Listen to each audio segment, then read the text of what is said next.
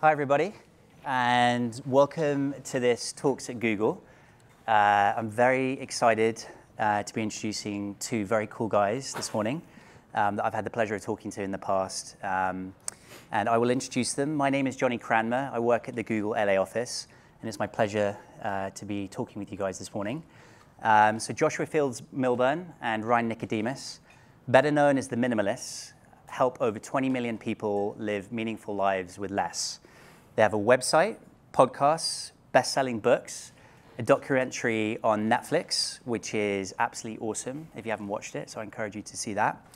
And I need my notes for this one. You have also been featured on the New York Times, the Wall Street Journal, Forbes, Time, ABC, NBC, BBC, CBC, NPR. Whew. Are you minimalism? Yeah. EFG, HIJK. Yeah. KXM. I had no idea you've been in all those places. And now we have you at Google. Yeah, thanks for having us. Awesome. Yeah, thank you. Thanks for being here, y'all. Thank you very much. So in true style, we want to keep this very discussional, questions and answers. To the audience, we're going to reserve some time at the end where we're going to invite you guys to ask them some questions live. But maybe you guys should just elaborate on the introduction, tell us a little bit more about yourselves, and then we can get into some questions. Sure. Yeah, we can kind of just talk about where this whole thing started. Yeah, we're both 35 years old now, but about 7 years ago, 8 years ago, somewhere in there, we were kind of living the American dream, right? We both grew up poor in Dayton, Ohio. I was on food stamps and government assistance, and I thought the reason that we were so unhappy growing up was because we didn't have any money. And so when I turned 18, and I know Ryan did the same thing, I went out and got an entry-level corporate job, and I spent the next decade just climbing the corporate ladder. And by age 28, I had sort of achieved everything I ever wanted. The six-figure salary, the luxury cars, closets full of expensive clothes, and the big house in the suburbs with more toilets than people. I really had all the stuff to fill every corner of my consumer-driven life. And then two things happened to me. My mom died and my marriage ended, both in the same month. And it's kind of like getting in two car crashes at the same moment, like someone sideswipes you and then all of a sudden another car hits you because of it, right at the same time. And those two events sort of forced me to look around and start to question what had become my life's focus.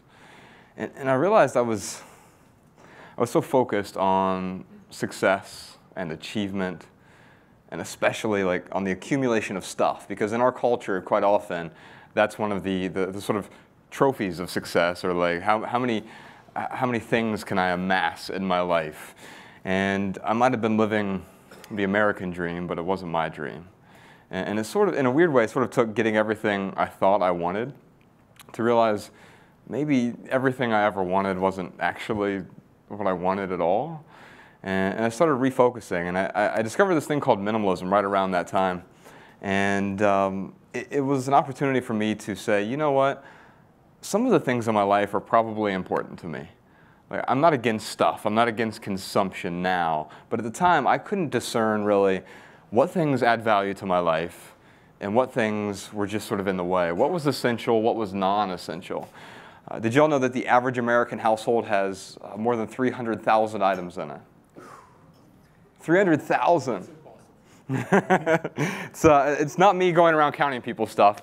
It's LA Times reported it back in 2014. So it might be more than 300,000 now if we're continuing to amass more.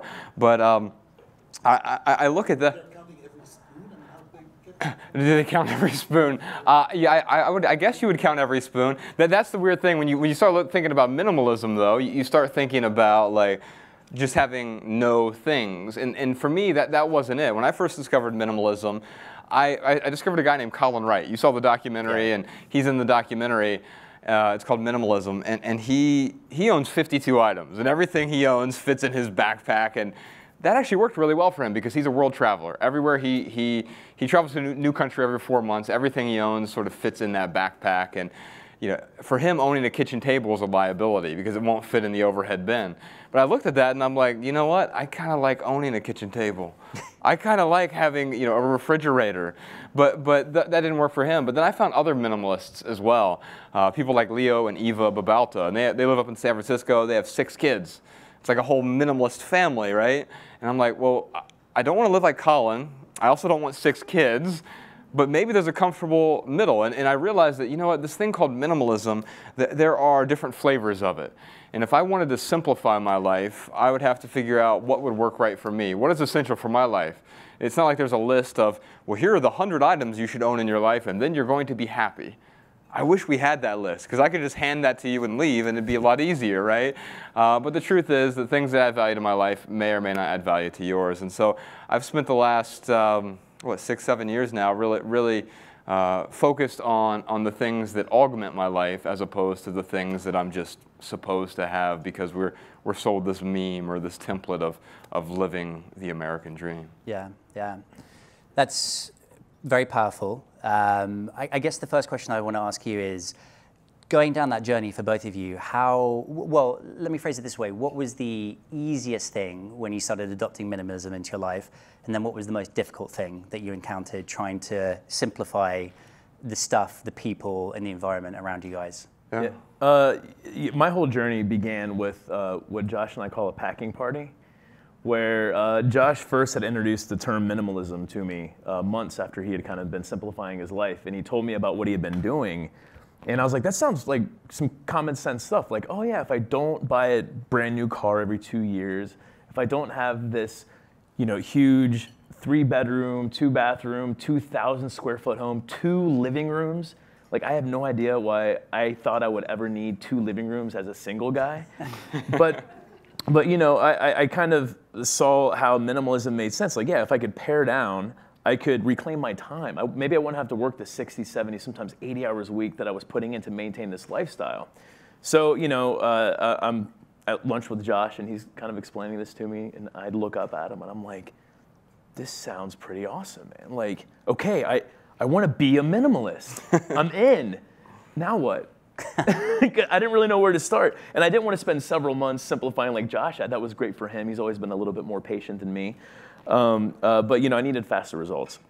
So we came up with this idea to pack all my belongings as if I were moving, and then I would unpack only the items I needed over the next 21 days to really get an idea of what I was using and what was adding value. So Josh came over to literally help me box up everything, my clothes, kitchenware, towels, TVs, furniture. I mean, literally everything we packed up. And you can imagine, like, that first night, I unpacked my toothbrush and some toiletries and some clothes for work the next day, bed sheets. And as time went on, I just was unpacking less and less. So after 3 weeks, I'm like standing in my second living room, looking at these boxes just like stacked halfway to my 12-foot ceiling that still had about like 80% of my stuff sitting in there. And that for me was like that was the first kind of like huge light bulb moment for me. Like, wow, here are all these things I brought into my life to make me happy, and hardly any of it is doing its job. So I decided to donate and sell all of it. Now, there's a couple exceptions. Like, I'm a snowboarder, so like, held on to some winter items, held on to my snowboard that, maybe I hadn't used in those 3 weeks. But for all intents and purposes, I donated and sold everything. And I'll tell you, it was easy for me when it came to clothes. Like, you go to that, I would go to that drawer, like that box that had 20, like, yard working or painting t-shirts, like, and I'm not an artist, I mean painting, like, I'm painting the living room or something. And I'm like looking at myself like, wow, like, here are all these shirts I've amassed over my life, whether it was some kind of corporate event and they're handing out free t-shirts, or like I'm at a baseball game and I catch a t-shirt that's shot out of a cannon. Like, I had all these t-shirts that I never wore, but I had them because I wanted to hold on to them just in case. Sounds like something that we do at Google a lot. A lot of free t-shirts given out. So yeah, like, that was probably the easiest stuff to get rid of. But I'll tell you some stuff that I didn't realize would be so hard. Like, I remember, so Josh came over after the 3 weeks, and he's kind of helping me separate these things into different piles. And I remember, like, watching him take this, like, box of mugs, and he's like, putting it in the donation pile. And I'm like, what are you doing, man? Like, I drink coffee. Why are you getting rid of all those mugs? And he opens it up, and he's like, dude, there are like 30 coffee mugs in here. Like, how many cups of coffee can you drink? And I'm like, well, I have guests over, and what if, 25 of those break? Like, what? I'm not going to have those backups. And he pulls out a mug, and it says, like, world's #1 granddad on it or something. Like, I have no idea. I probably bought it for $1 somewhere thinking that it was funny, never used it. And I'm like, yeah, you're right. Like, I have not used that in years. I'm probably not going to use that in the next couple years. But it was just, kind of amazing that the coffee mugs was like the first thing that I was like, whoa. Can't get rid of my coffee mugs. I drink coffee. But then certainly going into other things like sentimental items, that was really, really difficult. I remember I was kind of going through some stuff. Josh had left, and I came across this shoebox, and it was like all my high school, like my high school memories were in this box. And I open it up, and there's like some letters that my mom had written me in high school, and a picture of me in like my junior prom and senior prom dates.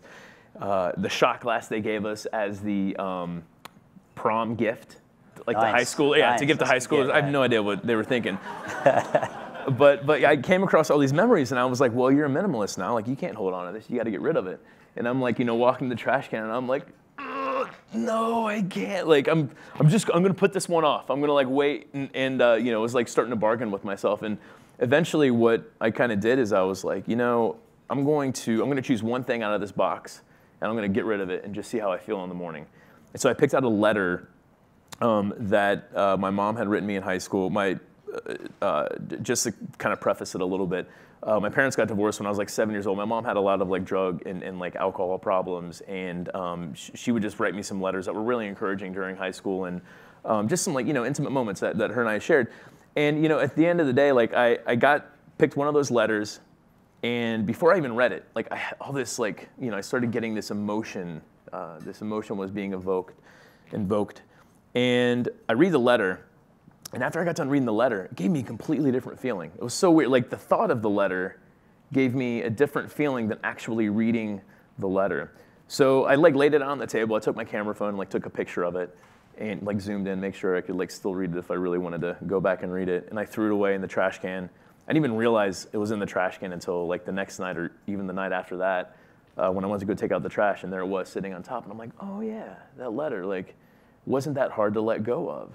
So I did the same thing with a few other items in that box, like just took some pictures of it and then ended up like just tossing it. And I haven't missed it since. I'm sure I had someone like tweet me the other day, and because we were talking about this on the podcast the other day, and someone tweeted me, they were like, someone asked me for my prom photo of high school, and like I'd thrown it away. I wish I had had it. And I'm like, okay, like I don't think everyone should hang on to every single picture they ever have, though. Like, yeah. Yeah, I mean, I think it's the weird thing is the reason we have a lot of those 300,000 items or whatever it might be is those three words that Ryan mentioned, just in case, right? Like, we go to get rid of something, you're like, you know what? I should hold on to this just in case I need it someday in some non-existent hypothetical future, right? And so we amass these sort of hoards, and when the first junk drawer fills up, we allocate a second junk drawer, and when that one fills up, we find a cabinet or cupboard or something, and we need more and more space.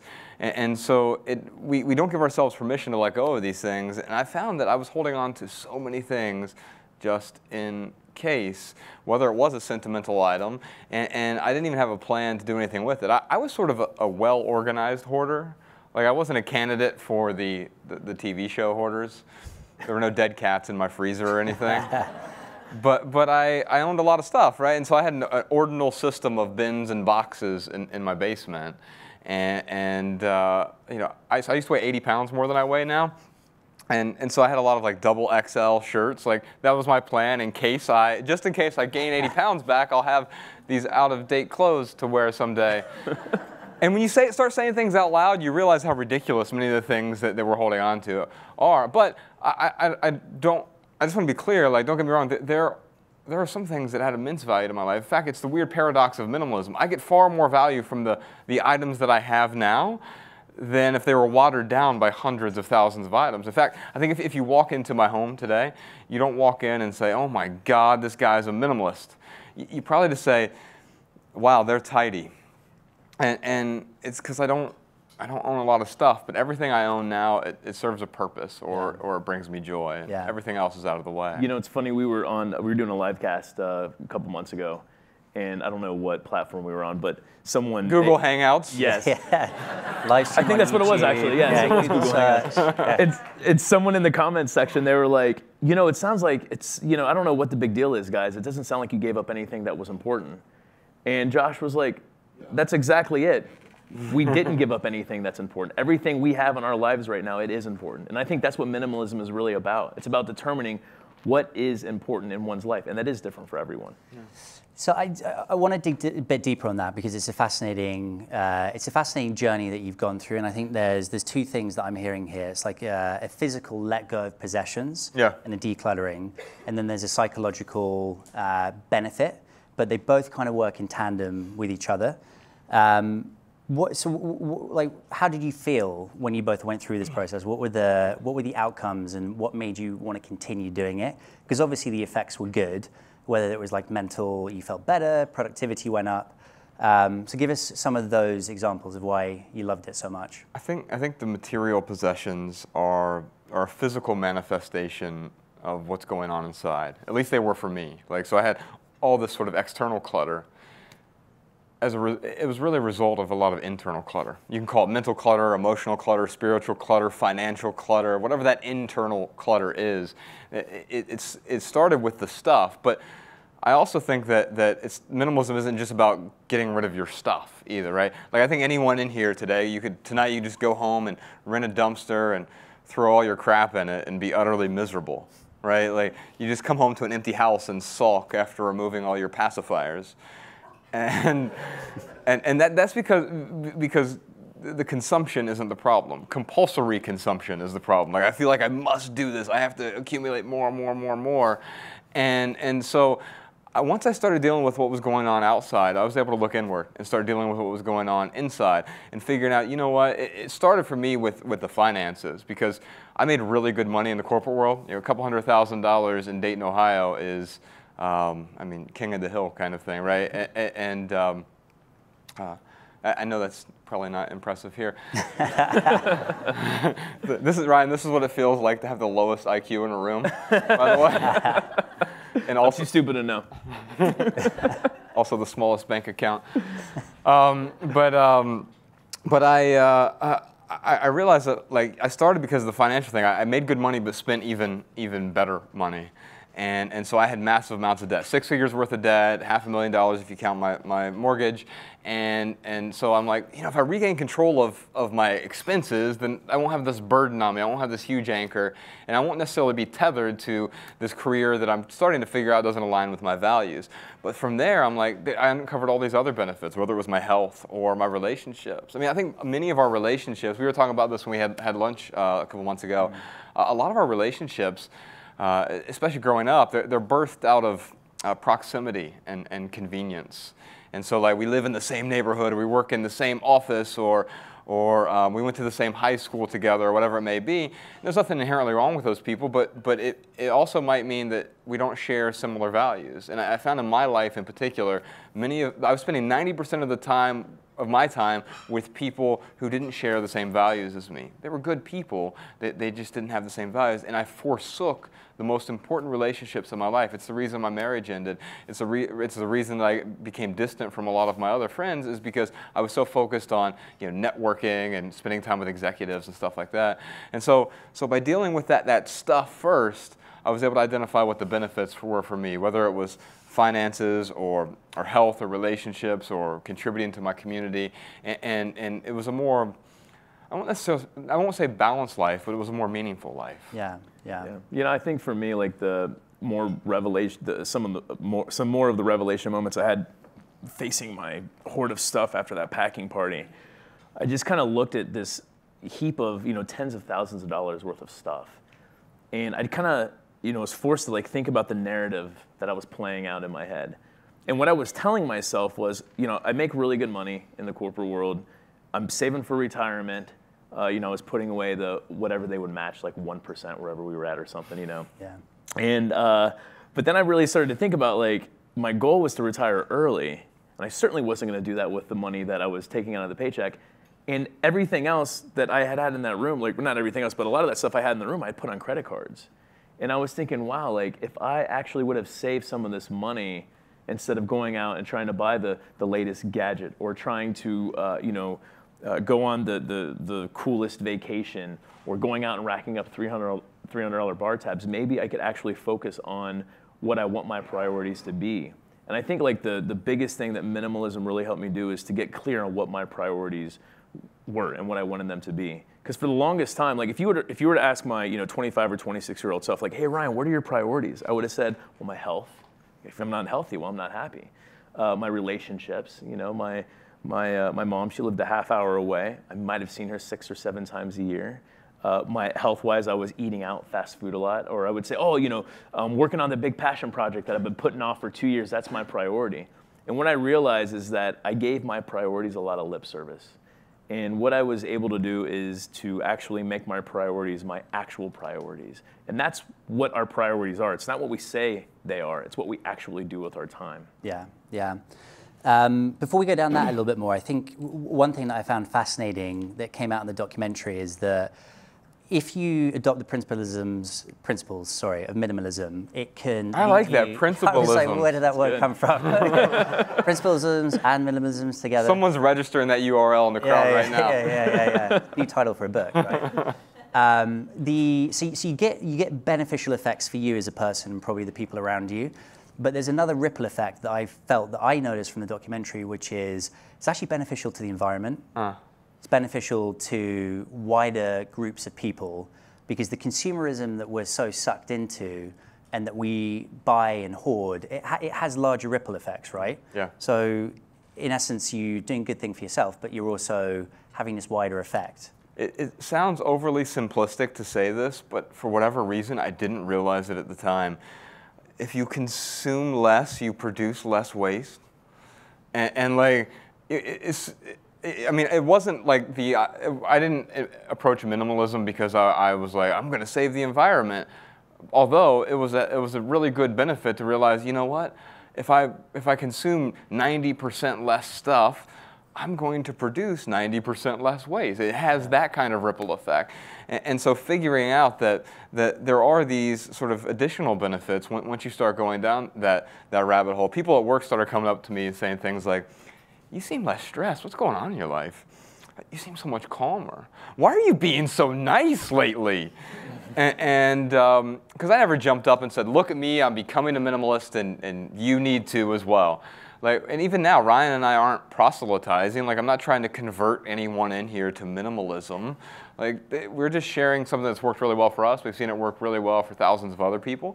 And we want to be able to share that. And in hopes that maybe you can get a few ingredients from our recipe, tweeze those out, and find a way to maybe simplify a little bit if that's what you want to do. Yeah. So to bring Google into the conversation a little bit, I know when we sat down at lunch, we talked a little bit about the digital influences we have in our lives that clutter it rather than streamline it. Sure. Let's put Google in that bucket, let's put Facebook, Instagram, etc. Where do you see Google's position in the world as you view it through minimalism? Do you think that we produce services and products that are generally good for people, or do you think that in areas we clutter? Yeah, I don't think either one's mutually exclusive, right? I mean, if you look at the tools that we have in our lives, if I have, well, here's a good example because Ryan almost cut his thumb off the other day. If you have a knife, you're cutting onions with it, and it's a useful tool, but you can use that knife to do great harm as well. And so if I look at the tools that we have in our lives, whether it is Gmail, which I use, obviously use Google as a search engine, if I look at those tools in our lives, like, well, how am I using these tools? Am I being intentional with it?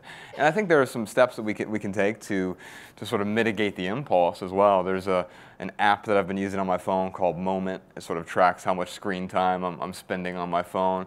And the interesting thing about that, as soon as I put that app on my phone, I realized that just by the sheer fact that I'm tracking it, I'm using my phone differently because I know I'm sort of like being watched all of a sudden, even though it's just me watching myself in a way, and I'm trying to improve that. And so my screen time went down drastically. And I think there are other things we can do. We can remove apps we're not using or apps we don't want to use. We can take temporary sort of sabbaticals. I mean, we have weekends for a reason, right? But do we do weekends away from social media? Do we have a day that is sort of our digital Sabbath day as well? I have a good friend who lives in Los Angeles who every Friday night he shuts off his computer and doesn't open it back up until Sunday morning. And so realizing that you can set up these routines in your life. In fact, we were just having this conversation on the way over here about why did Google, there were all these other search engines at one point, right? There was Dogpile and Ask Jeeves. And Yahoo and all these other places. What made Google really stand out? And I mean, to me, that was sort of the epitome of minimalism. If you sort of did a split screen, you went to Yahoo on one page, you went to Google on the other, and you saw this one of them was cluttered with all this additional information, and one was functionally this. Right? I mean, it was one line. You type something in there with, I'm feeling lucky, and what was the other thing at the time? The advanced search thing, and that was it. I mean, that was minimalism brought to the web search for the first time in an elegant way, and that what that minimalism allowed then was also to create the best search engine as well, right? I mean, the reason everyone goes to Google now. Part of it has to do with the simplicity of it, but the other part is you think you're going to get the best results from that experience. And so if by stripping everything else down, you're able to really focus on what your sort of core competency is, then I found that, man, that creates a better experience, not just for the user, but for the company and everything else. Yeah, yeah. It's interesting when you put it that way, because I would agree with you that Google probably did have its success by being very simple with that homepage. So that's an interesting point. To the people that are here listening, what would you say to them if they're interested by minimalism as a sort of like beginner's guide to start exploring how they could bring it into their lives? Well, there's a few ways to start. You could have a packing party.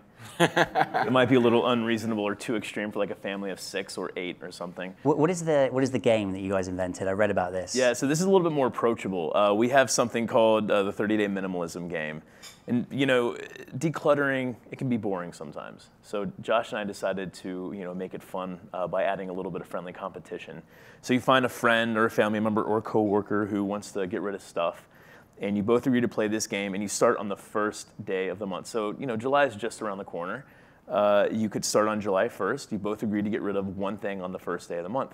And then on the second day of the month, you get rid of 2 things. And then on the third day of the month, 3 things. And then on the 4th day, okay, so forth and so on. You probably get how it works. So it starts off really, really easy, right? Up until you get to like day 19, you get rid of 19 things. And then, the next day on day 20, you're like, oh crap, I gotta get rid of 20 things today. And it's funny because my partner Mariah and I, we played this not too long ago. And even as me being one of the minimalists, we still were able to like make it through the whole month. And if you do, you get rid of about 500 items. So you bet something real silly like maybe a dinner or something small, or someone has to cook dinner, or Dude, this is Google. You can bet $1 million. You can bet $1 million. So what raise the stakes, Nicodemus. What Mariah did is she bet. No, this is pretty good. So Mariah was playing with a friend of hers in Fargo, North Dakota, and the loser had to basically karaoke a song that the winner picked out. So they both ended up making it through the month, but in that case they both won because they both had gotten rid of about 500 items. Yeah, I think the other way, that's a very practical sort of how-to step, but the other side of simplifying our lives is understanding the why-to side of things. Like, what's the purpose? And so for me, the really important question early on was, how might your life be better with less? And I think by answering that question, you're able to identify the sort of benefits of minimalism for you. And I think they're different for everyone. The benefits for, I've got a 4-year-old now. The benefits for a 4-year-old are going to be so considerably different from the benefits for you versus anyone else in the room. For some people, it's health, it's finances, reclaiming your time, your attention. And you have to figure out what those benefits are for you, because that's going to give you really the leverage you need. I think we all instinctually know, how to declutter, right? You're not going to see me and Ryan write something like, here are the 67 ways for you to declutter your closet this weekend, because we all know how to do that. The question is, why are we doing it? And once you understand that, I think you have the leverage you need to move forward. Yeah. Brings up a memory when I was listening to your podcast. I think the last one, you had Q&A, and it was an 8-year-old came up and asked you, how do I apply minimalism to my life? Yeah. Which is, it's kind of a crazy thing to think about, because, I mean, you answered it well, but like, it can be applied to everyone, but for a kid to ask you, it's kind of a crazy thing, right? Yeah. We had it was like a 5-year-old girl at our last event in San Diego. And her parents were like, oh, this is our 5-year-old daughter. She's a big fan of your guys. She came up, she's like, I donated some of my clothes yesterday. And I was just like, God, I was like, she is so much further ahead than me. And this, like, that is amazing that she can get into that mindset.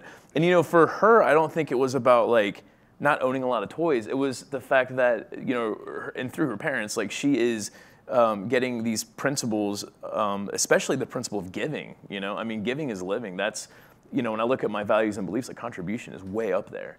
And the fact that, she's 5 years old and she can use this thing called minimalism to help her contribute more beyond herself in a meaningful way, I think it's pretty awesome. Yeah.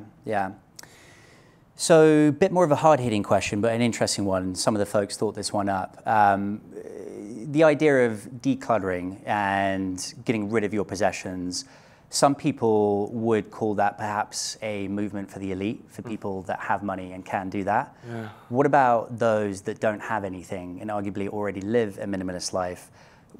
How do you respond to that? And then can the same principles be applied to their life, although they don't have as much, to make them feel that they're living a more intentional life? Yeah, so I mean, the question is really about privilege, and I think it's an important question, especially in today's environment, because we're seeing the different classes of people where you have this divide that's happening, and especially in the United States, where you have socioeconomic classes, and I say that word in vocal quotes, right? I grew up really poor and realized that, maybe we're not happy because we need more money. And so when I started climbing the corporate ladder, I'm like, wait a minute, $50,000 a year isn't making me happy. I need to adjust for inflation. And so maybe it's $75,000 a year, maybe it's 6 figures, or maybe it's owning a bunch of stuff. Maybe that's going to make me happy. And in time, what I realized is we weren't discontented when we were growing up just because of money. I mean, money will buy you certain levels of comfort and certain things that you need for sure, but beyond basic needs, the correlation between happiness and money falls off with the abruptness of a cliff, right? And so what I realized is that I was just starting to make the same bad decisions we made before I was 18, but money enabled me to make even worse decisions, go into debt with those decisions. And so I had to be really careful. And in a weird way, I have a different kind of privilege. I have the privilege of seeing both sides of it, right? I had the privilege of growing up poor and being in poverty, like true poverty, electricity being turned off in the winter kind of poverty. And I saw that, and I contrast that with what's going on, what went on in my 20s, where I ostensibly had it all, right, and was still discontented by that. And I think that whether when I was poor or when I was wealthy or when I'm somewhere in between, I find that no matter where I am on the socioeconomic spectrum, I benefit from living a more intentional life. In fact, I know now, in retrospect, looking back 30 years in the past, I would have benefited a lot more from being more intentional, but especially when we had fewer resources. If you don't have that many resources, you want to be very deliberate with how you use those resources. And it's not just money, by the way. I mean, money is one resource, but it's also a renewable resource. It's your time, it's your attention. These are resources, these are things that we can't get back. And so, I mean, the one thing that's been really encouraging, one of the reasons we go out on tour now, it's so we can listen to people. And we have factory workers and we have CEOs show up at the same event. And they're asking the same questions. I mean, the questions manifest differently depending on where you are on the socioeconomic spectrum, but they're really saying, I feel like my life's out of control, and how do I regain control? of that life. Because we all, at the end of the day, we want to figure out how to live a more meaningful life. No matter what we're doing with our time and resources, that's really what we're trying to accomplish. And so minimalism is just a way for us to be more deliberate with the resources we have. I'll tell you one of my favorite experiences on tour. We went on a 100-city tour in 2014, and we were in Belfast, and this gentleman came up to me, and at the time, because like we weren't, as popular as we are now, I guess, but we could literally just be like, hey, we're gonna be at this coffee shop, show up if you want to. And 20 people, 30 people would show up. We didn't have to charge for tickets. I mean, now if we did that, there'd be 600 people showing up at a coffee shop, and the owner would probably be mad at us for, having a, what do they call that? A flash mob. Flash mob show, minimalist flash mob show up at the coffee shop. But he comes up to me and he's like, he's like, my name's D, and I just want to tell you, man, he's like, thank you so much for doing what you do. He's like, I'm a fighter. And I'm like, yeah, man, me too. We're all fighting the good fight. And he's like, no, like I box. He's like, I'm a fighter. And I'm like, oh, wow, cool, man. And are you threatening me? Right. Yeah. And I'm like, wow, cool. Like, how is that? And he's like, I love it, man. He's like, I absolutely love it. He was like, now I'm the guy though, and if I could do a Belfast accent, I would totally do his part in that accent. But I would do it. I wouldn't do it no justice. But you do a Belfast accent? I was going to jump in, but I'm not going to do it. Like, he looked at me and I was like, no, it's not happening. So he's telling me about how he loves what he does, and he was saying like, now I'm the fighter that they put into the ring to get beat up on. Like when there's some like a well-known fighter that has an exhibition match or something, he's like, I'm the one that they put into the ring to get beat up on. He's like, but I absolutely love it. And he's like, I also train other fighters, and I'm able, to transfer some of my knowledge to other people. He's like, but I am dirt poor, man. He was like, I literally, some months, I'll sleep on my friend's couch, and just like really telling me how he doesn't have a lot of money. But he's like, I just want to say thank you for helping me to not feel like a loser. So, for all intents and purposes, like this guy is living a starving artist's life. And the fact that we can give him permission, I guess is, maybe a way to look at it, for him to do what he loves without worrying about what, his friends think about him, how much money he makes, or maybe his parents are giving him a hard time because he doesn't make a lot of money. But the fact that we can encourage him to do what he loves, I mean, that's what I really love about this. We had a girl in Adelaide who came up to us. She was in line, and she was like, it wasn't until I read your book, Everything That Remains, I didn't realize the bad decisions I was making with my life. She was like, I've been homeless for years. She's like, but over the last 3 or 4 months, I've been able to make better decisions through this, inspiration that you've given me. And she's like, I have a steady job now. I've been able to, hold a home for a few months. And, stories like that to me, it kind of automatically, I don't want to say shuts down the argument of privilege, because I think it's something that it is a very important thing to talk about. But, it definitely shows how minimalism, it does really, really apply to anyone on the socioeconomic scale. Yeah. So it sounds like it enables people, gives them more focus where they need to be focusing. And when they focus in the right areas, you just get that natural energy because you're being with who you want to be with, you're doing what you want to do, and that becomes your drive and you're singularly going towards that. Well, yeah, I just think it helps people ask better questions, is what I was going to say. That word, focus, I think is an important one. How many of y'all are busy today? Right? So your life's out of control. Right? No, I'm joking halfway, but I used to wear this term busy as a badge of honor, right? Hey, you want to grab coffee tomorrow morning? Can't, I'm so busy. Oh, what's going on next week? I'd love to meet, I'm just so busy right now. And like, it was this, it was a catch-all excuse, but it really, for me at least, it meant that, man, I don't have control of what's going on. And for me now, busy is like the worst 4-letter word there is, right? Because it means that I'm not able to control my days. And so it probably doesn't look very good on a graph. Like I don't do nearly as much as I used to do. But I get a lot more meaningful work done now, I feel like, because I'm not busy, I'm focused. And so in fact, anytime when we're on the road or something, someone's like, oh, you guys sure are busy. I'm like, no, we're focused.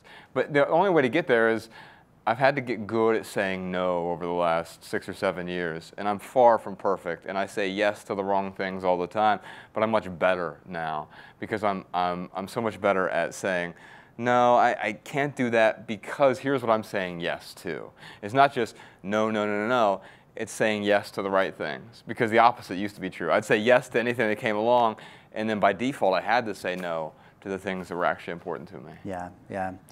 I think I remember when we had lunch, maybe both of you have this principle, but you don't have tasks in your day. Is that accurate? Yeah, I mean, for the most part, I mean, there are always sort of, I mean, I don't have like a to-do list or anything schedule, like that. right. We definitely have a calendar that, in fact, but we use Google Calendars.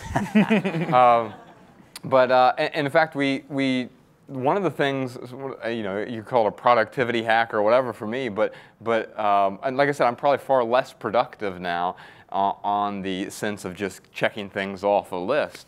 But we share the calendar with everyone who's sort of on our team, and like you'll know that like nope, anytime before 2 p.m. usually, like when we're at home, you can't book anything with me because I'm going to spend that time writing or reading or exercising. You know, I've got a really bad back, so I've been doing physical therapy. So it's that, and so I find ways to block off large chunks of time that are meaningful, like deep work time, and so that I am living that best life, and I can say yes to the most important things during that block. And it gives me far fewer hours to say yes to other things, but I still have other time that I can say yes.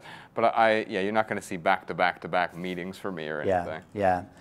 So how do you guys apply that to what you're doing nowadays? Because you know, the amount of TV networks that I read out at the beginning that you've been on applies to everything that you're doing today. You run a website, you have a podcast, you have a documentary on Netflix, you write books, you write essays, you have courses for people, you're here at Talks for Google, you're on a tour at the moment.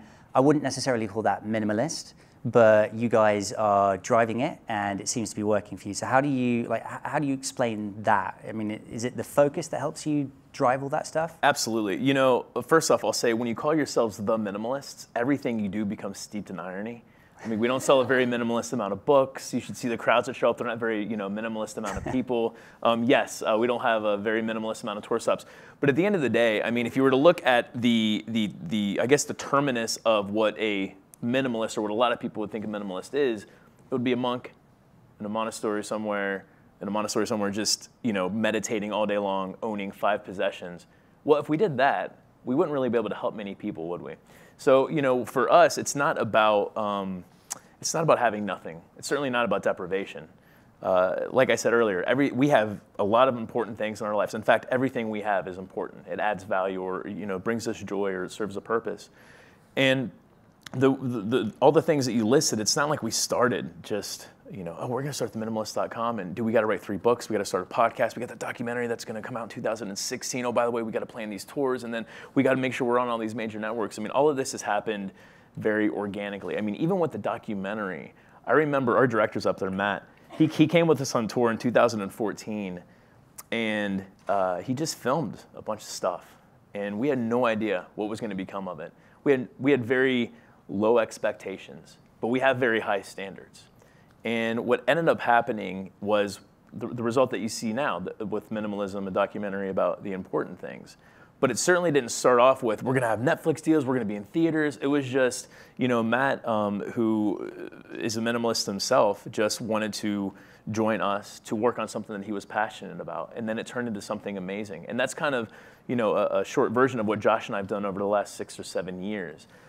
It's things that, what Josh said earlier, it's things that we're able to put on our plate because we keep our plate so clear of distractions that we're able to take on these things.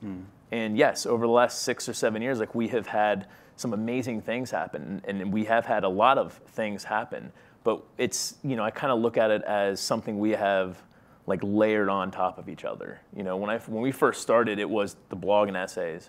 And then I started getting a bunch of emails about, hey, can you 2,000-word emails on a regular basis, like, hey, can you help me fix all my life problems? And I'm like, God, I wish I could somehow, help people to do this. I can't answer every 2,000-word email I get.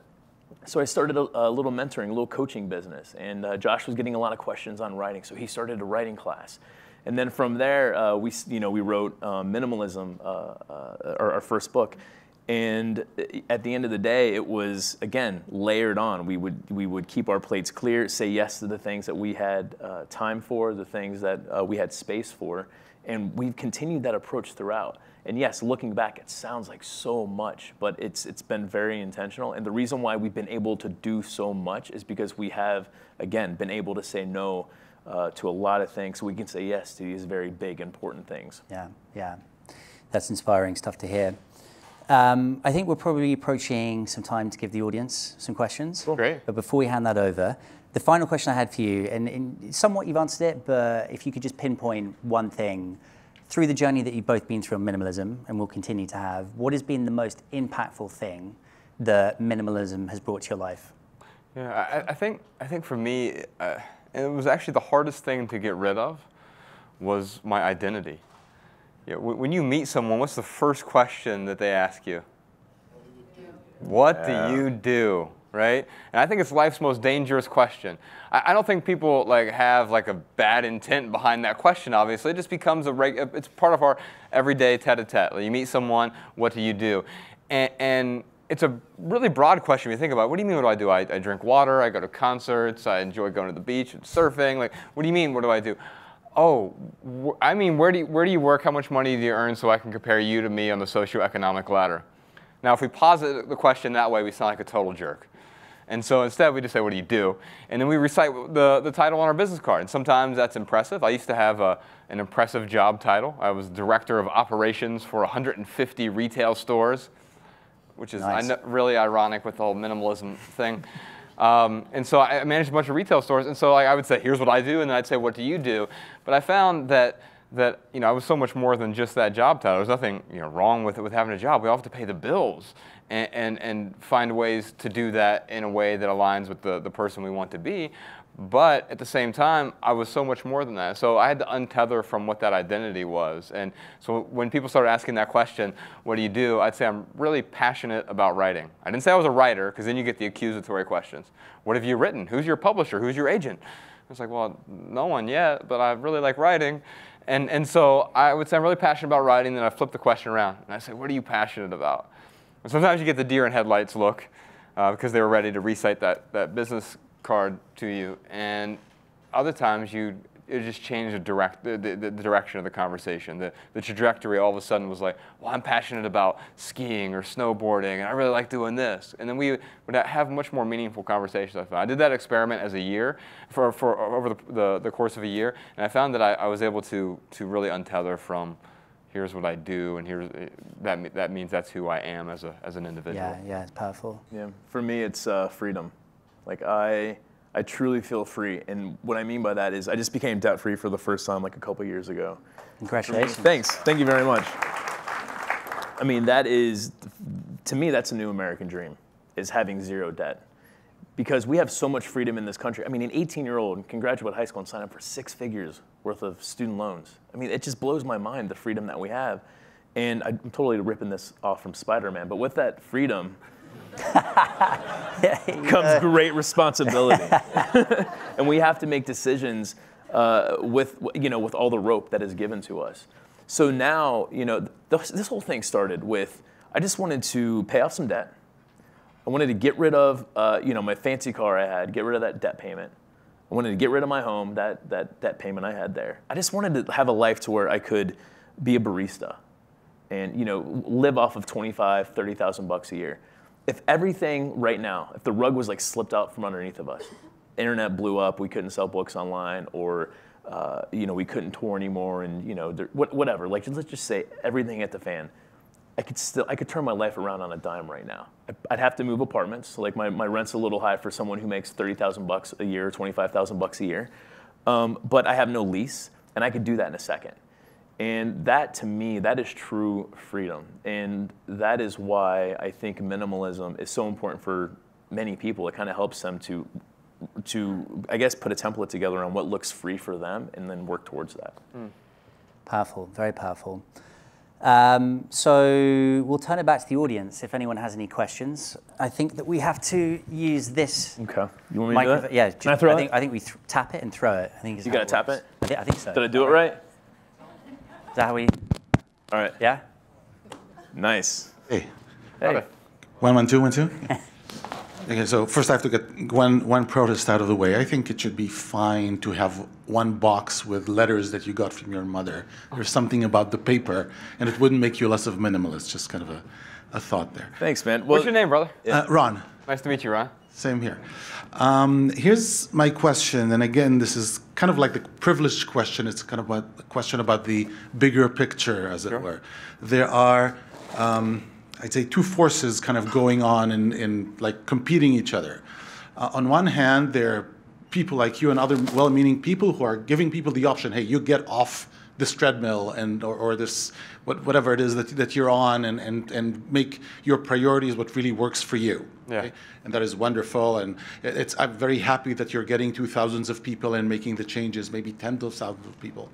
On the other hand, there is way, way, way more budget going to telling people, if you, if you buy my crap, then you will be loved, right? Or you'll get laid, or whatever it is that. Yeah, we've commodified love. I'm sorry? We've commodified love. Right, exactly. And so you may become successful in the sense that you would get to a lot of people, but it'll be a very niche success. Sure. Right?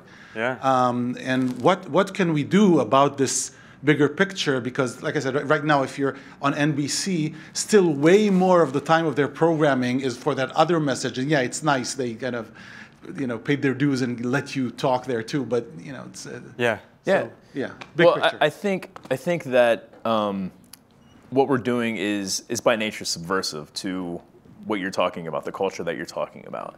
And I would say we're doing it right now by helping to share this idea, to share this philosophy. It is a very tough racket, because it is a lot of forces that are working against us.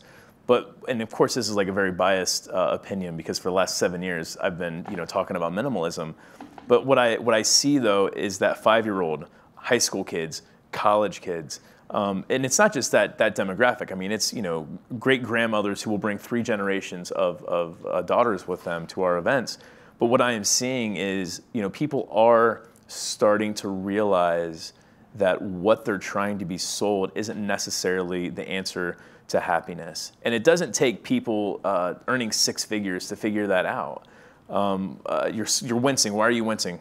No, it's just because in the end, I think what most people do, it's like the biggest effect there. It's like the total sum of all the memes that go through their brain from one year to and yes, some people can take out their own thing and kind of decide what to. But sure. I think in the end, this is without fighting against the problem, you're fighting it by in a positive. You're offering an alternative, and you're hoping that as many people as possible will, forgo the bad option and take that. Yeah. But I'm a little skeptical that while this other option is so powerful and it kind of goes at you from more and more avenues and in so many different ways, I don't think that it's really realistic to assume that that you're going to get there one grandma at a time. The average American sees 5,000 bits of input a day. Why are you giving this back to me? Oh, okay. Yeah. So just real quick. Yeah, go ahead. Yeah, no, I was just gonna say, like, the average American sees 5,000, not bits of input. I'm sorry, 5,000 advertisements a day. 5,000 advertisements a day when you're on whatever TV. Billboards, whatever social media you go to, like there are Google Plus. Yes, Google Plus. Served to you by Google. Which I'll say is by far like the most, I feel like, is the least intrusive. Yeah, right. Right. Yeah, I know. It is the least intrusive by far, and I'm not just saying that because I'm here at Google. But so no, like kudos to that, because it is amazing, like how it isn't. Plus, it's almost as popular as you are. We're good. Right. Yeah. Right. But my point is that people do, the grandma, they do need a way to filter through those 5,000 advertisements a day. Because when we see something on a billboard, then in a commercial, then whatever, that will seep into our subconscious, and we do start to think like, oh, man, if I got my partner that really nice luxury car and put a big bow on it and surprised her for Christmas, like that's gonna make me happy. Or if I go on that, vacation, yeah, it's gonna make me really, really happy. Or yeah, if I go to Jared or whatever, if I get that big diamond ring, like man, she's gonna be so happy. Like we are told what is gonna make us happy, which is really interesting because like post-industrial age, advertisements actually fulfilled needs. And now we create the need. And I think that what we're doing is, yes, it's helping one person at a time. I'm certainly not going to get into the political realm. I think maybe that is where you might be going with it. But I guess what I'm getting at though is that even if it was just one person, even if it was just D, who came up to me and said, "Dude, thank you so much for helping me not feel like a loser for being poor," that would make it all worth it. And we are reaching millions of people. If you have any other, grand, big ideas, I'm totally open. But what I focus on is what I think is right and what I think is adding, the most value to the people out there, and that's really what I focus on. Yeah, real quick, I'm not trying to change the world. I'm just trying to help a little bit. And I think companies like this have the opportunity to change the world. And so I would put it back on you. And if each one of you finds a way, if you're interested in helping, but I don't think it comes down to regulating how many items someone can own. Like telling someone what they can and can't have is not going to be the answer. The answer is going to be for us to find ways to help out a little bit. And so if we can help out a little bit, some other people can help out, you all can help out, you can create some great change. I don't want to put a dent in the universe, as Steve Jobs once said. I just want to show up and help a little bit. Yeah. All right. You guys, thank you so much. This is incredibly profound. Like, what's your name, brother? Conrad. Nice to meet you. Literally the realest, most subversive shit I've heard in a while. So thank you. So 5 years ago, I committed Facebook suicide. Pulled the plug. Nice. Gave people 48 hours. I'm like, hit me up IRL, as the kids say. And congrats, by the way. That is was awesome. Fantastic. It was liberating. The reaction from a pretty big set of people was swift and fierce. People felt judged. They came back at me hard. I'm curious to know, because I'd like to take this even further. Did you guys, you talked about your past and making some choices about people who weren't value aligned. Did you get that same reaction? How did you process that and redirect it? I'm curious to know how you felt and how you moved through that, because I got to believe that you experienced some of the same stuff. For sure. Yeah, so I think there are three types of relationships in our lives. We have sort of our primary relationships. It's the 5 people that are closest to you, 10 people if you're Catholic. Then you have your secondary relationships, people you still really care about, love, extended family, coworkers, whatever. And you have the third tier, the periphery, and those are people that are still in your life and you care about them. But I found I was spending so much time with that periphery, I was spending time with the wrong people, and because of that, those inner 2 layers, especially the people closest to me, they pretended they understood too, right? Because like, oh, you're out there being successful and you're working 80 hours a week, go ahead and do that. But the truth is, it didn't feel good. It didn't feel successful. And so I had to reprioritize a lot of my relationships. And in doing that, I had to cut out some of the relationships in my life. And sometimes we have to let go of shitty relationships in our lives too. Because when I look at some of the people in my life before, a lot of people would play the victim role, and victims become victimizers pretty quickly. And I realized that I could try to repair some relationships, but there were some that were not worth repairing because I wanted to surround myself with people who would help me be the ideal version of myself, as opposed to dragging me back down to a less ideal version. Yeah, when we called ourselves the Minimalists, we found out really quickly who our friends were. It was shocking. Looking back, I'm really glad that it happened that way, because a lot of the people who instantly started judging, and I started seeing some of that backlash, I automatically knew who were actually my friends and who weren't. And it took a lot of tough conversations, even with family members. Like my mom called me up, hey son, how you doing? I'm like, I'm great. How are you? I'm doing all right. She's like, what's this minimalist crap? And I was like, oh, you found the website. Like she must have been Googling my name or something and had come across it. And I'm like, yeah, what do you think? She's like, I don't really get it. Like, are you depressed? Are you not going to be around for holidays anymore? Can I can I not buy you gifts anymore? And I'm like, well, Mom, yes, I am depressed, and I'm trying to get out of it. And I am using this as a way to kind of get out of this slump that I really feel like I've been in for the last several years. And I said, no, I will absolutely be around for holidays. Like, in fact, I hope to see you more than just the holidays, because that's about, like I said earlier, I only saw her a few times a year. It was major holidays, maybe Mother's Day, her birthday. And, I really want to spend more time having a relationship with you rather than focusing on my work. And, when it comes to gifts, I'm like, yeah, I'd rather you not buy me anything. Like, I appreciate the sentiment that you have, but if it's something that I don't need, if it's not going to serve a purpose, or, if it's not something that's going to make me super happy, like, don't worry about spending $15 on a necktie clip or something. And she's like, well, I'm your mother, and I'm still going to buy you things anyway. I'm like, okay. I guess, as my mom, she has that right to say that. And I'm like, Mom, I just got to be honest with you. If you get me something and I don't use it, I'm going to have to find another home for it. I'm going to have to donate it. I'm going to have to give it away. This is not the thing to say to your mother, by the way. She kind of reacted. She was a little angry, rightfully so, and it kind of got a little heated. But it got to a point where I just kind of slowed things down. I'm like, Mom, let me just stop you for a second. I love you so much. You love me, right? She's like, yeah, of course I love you. And I'm like, I want you to be happy. You want me to be happy too, right? She's like, yeah, of course I want you to be happy. And I said, well, if that's the case, then what I need from you is support. I don't need you to have a packing party. I'm not going to come to your home and judge all the stuff that you have. All I need is for you to support me on this journey that I'm starting. And that is what really got through to her. And I mimicked that conversation with a lot of people. And what I had to realize too is the people who were doing the judging. I got rid of my Facebook a few months ago, and it is, I cannot tell you how freeing it is. Oh my God, right? It's so great. It's unbelievable. Hey Josh, how do you know someone got rid of their Facebook? Don't worry, they'll tell you.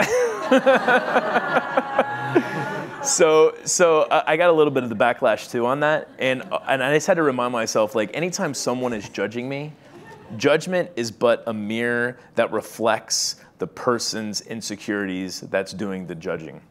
And that is ultimately what it comes down to. People who are my true friends, people who actually do love me, they're not going to feel judged. They might have a conversation with me, they might ask me some questions, but they're not going to give me that backlash. People who love me and want me to be happy, they will support me. And what I'll say is doing something like getting rid of Facebook, or doing something like calling yourself a minimalist or call it simplicity. You can call it whatever you want.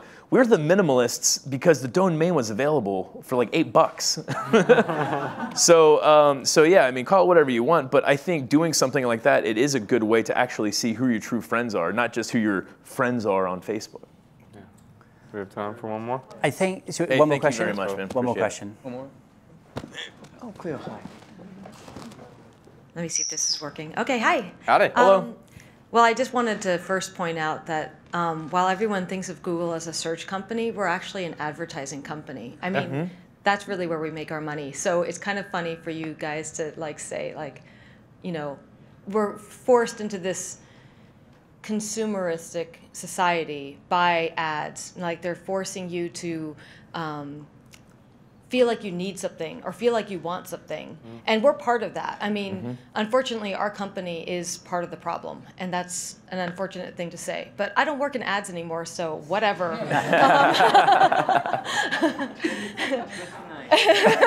Just right in there. But what I was going to ask was actually when you guys began your journey and you were leaving these positions at your old companies where you were making six-figure incomes and you were like, hey, I'm going to go do this other thing. How many people reacted to that like you guys are crazy? I have to feel like it was a lot, right? You were talking about your Facebook friends and how many of them didn't understand, and that's how you really separate the wheat from the chaff, right? Yeah, they didn't believe me, because my initial plan before the whole minimalist thing took off was I left and just wanted to be a barista and write fiction full time. That was my gig. There was a coffee shop 2 blocks from my apartment that I moved into this small apartment, and was on the way to becoming debt free. And then like the whole minimalism thing was this beautiful accident, because Ryan came to me and he's like, hey man, you've been writing fiction for a long time. Do you think that you could write some nonfiction about sort of this journey and we could share it? And that's where the Minimalists.com started, was sort of with that journey. And when I told people I was just going to go write full time, they looked at me and said, you can't do that. If you could just go do that, everyone would do it. And I'm like, you realize there are some people that make a living from writing, right? Like, this wouldn't be the first time in human history that someone became a writer. And it was also because they didn't understand. Like, I didn't say, well, I'm going to make the same amount of money. I'm like, no, I can live off of that year. First year I left, I made $23,000 a year. It was like 90% less money. But strangely, I actually contributed more that year in terms of charity and time and stuff like that than I had at all in the corporate world. And so yeah, people. It's not that they were just confused by it. They didn't believe me at first. But like Ryan said, you start to figure out who your real friends are and who people who just want to associate with you because you had a particular job title are. Yeah. I would say it is really cool though to see Google, and I was talking to Jonny about this before we started this panel. Like, I feel like if every corporation just did a little bit of what Google does, as far as they do put people first in a lot of ways. And you know, I am not anti-capitalist by any stretch, but I think that the inherent problem with capitalism is money first. It is bottom line first, and maybe it's people second. That's a problem. And to see a company like Google flipping that a little bit, like, I think that does provide an example for other corporations to do that. You're right. I mean, corporations, they are inherently dangerous for sure, because they do contribute to the problem. But it would be nice to see other corporations kind of putting people first before that bottom line. Like, some of the programs you guys have are amazing. Like what you do with the profits, like the what is it called? The Project Loon. Yeah, Project Loon. Like, that is such a cool thing. Or the airdrop thing you were telling me about. Yeah, the drones. Yeah, the drones. Dropping supplies and things that other third world countries need. Like, that's amazing. I can only imagine if every company like put that into their to their work atmosphere. And there's nothing inherently wrong with money. No. You know, Ryan and I aren't allergic to money, and the question is, what do we do with that money? So yeah, money is no longer the primary driver for doing what I do. But whenever you're making a business decision, it still has to be part of it, right? I can't go on tour and perpetually lose money forever, right? That's just a bad business decision. So then the question is, how can I do this so that it does align with my values and also make some money on it, and then can I do some really cool stuff with that money? So Ryan and I have built orphanages, we've funded high schools, we've contributed to terrorist victims, things like that, where we couldn't have done that without money. And so, you know, money allows you to buy, you know, a Ferrari, or it allows you to do something really cool to contribute to the world beyond you in a meaningful way. That reminds me, this month is Google Serve. So if you haven't signed up for a project yet, Google lets you have 20 hours of your work time to go volunteer for, Wow. you know, building houses for Habitat for Humanity and beach cleanup and all this stuff. We're doing that in June. That's killer. So That if is you very haven't cool. volunteered yet, you should try to sign up for something this month. is that what the volunteer shirts are? Yeah. Okay, very cool. Beautiful. Awesome. Thank you for that. See, that's a meaningful T-shirt. Guys, thank you so much. I know that we've come to time, so big round of applause. Thanks, guys. Thanks very much, man. Gotta get a hug, brother. Yeah.